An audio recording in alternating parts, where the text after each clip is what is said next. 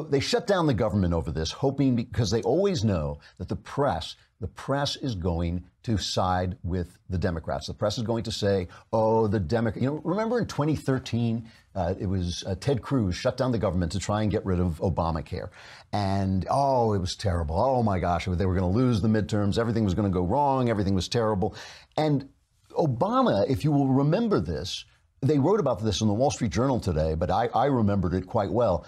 The Obama administration went out of its way to make sure, knowing that the media would blame the Republicans, they went out of their way to make sure that it would hurt the public that the government was closed. So, for instance, they locked down parks and public lands. And here I'm reading from the Wall Street Journal. On the eve of the 2013 shutdown, Park Service spokeswoman Jennifer Momart emailed colleagues about a scheduled World War II memorial visit by aging or terminally ill veterans. These were guys who fought in World War II, now getting to the end of their lives, right? And they wanted to visit a World War II memorial. And the Park Service spokeswoman asked whether we are physically preventing people through use of some barrier to gaining access. Deputy Superintendent of Operations Karen Curillo replied, yes, signs and barricades. This is the 2013 shutdown caused by Ted Cruz, right, to stop Obamacare. The next day, Park Service spokeswoman Carol Johnson was at the memorial and ready to make a political point as the 91 veterans arrived and were turned away.